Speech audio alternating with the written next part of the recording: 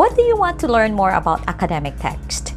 Do you want to know the text structure used from various disciplines? Let's find out the details. Hi students, welcome back to our English for Academic and Professional Purposes class. What have you written so far? Have you already started writing a title for your research? Our subject will surely be your guide on how to start your research journey. So learn to love the subject. You have no choice. Our lesson discussion is still focused on MELC 1 learning competency, and our objectives are the following.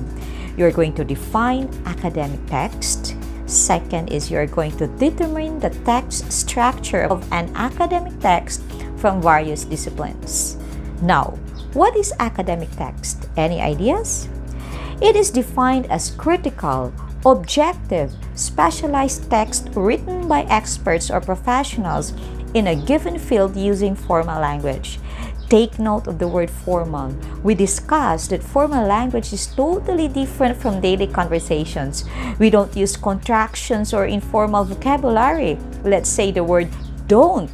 In academic writing, we need to write the two words do not instead of don't. That is contraction. It is objective because it is based on facts and not based on opinions. It is technical because there are words or phrases that we need to use for a specific discipline. For example, when we talk of the word virus, the meaning of virus for TVL, ICT, or information technology students may have a different meaning for STEM or science students. In order to be good in academic writing, you should know the specific styles and structures for your discipline. Academic writing is just like building a house. You need a solid foundation as you make a well-structured house. A well-structured text enables the reader to follow the argument and navigate the text. It means that it is logical and organized. This is more comprehensible if the flow of the text is based on the three-part essay structure. Can you recall the basic three-part structure? They are the introduction, body, and conclusion. The introduction and the conclusion should be shorter than the body of the text. For shorter essays, 1 or 2 paragraphs for each of these sections can be appropriate. For longer texts or thesis, they may be several pages long. And in research or dissertation, we have the so-called IMRAD structure.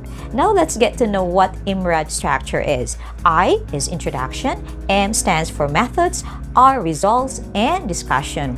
Of course, there are other parts of a research paper which you will study further in your practical research subjects. But the basic structure is what we call IMRAD. When we say introduction, what question was asked? Methods, how was it studied? Results, what was found? And discussion, what do the findings mean? I'll show you the parts of IMRAD structure as applied in the thesis format. Take a look. I believe your practical research teachers will discuss in details how to write a research paper based on those formats. I'm just giving you the overview of the IMRAD structure. Since we already finished discussing the structure of academic text, let's proceed to academic discipline. What are some academic disciplines? Can you name? The specific subjects you have in school are just part of the academic discipline in college or university. In senior high, we are into different tracks. Let's get to know them. Are you ready to guess the jumbled words? They are all academic disciplines. First word, I'll give you 3 seconds. 1, 2, 3. Yay! That's business. Second word is 1, 2, 3. Humanities. Correct. The third discipline, this is quite difficult. I'll give you 3 seconds.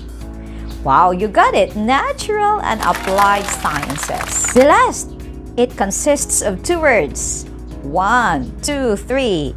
Yes, social sciences. Correct. I'll show you the major disciplines and their branches. We have business for ABM students. You belong to the business discipline. We have humanities, the HUMS or the HAM students. The arts and design for TVL can be from engineering discipline or sub-discipline like SMAU, EIM.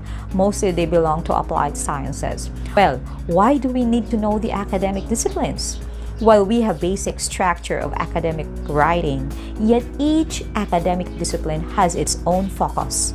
Learning the conventions and content on each of them will make our writing output more relevant.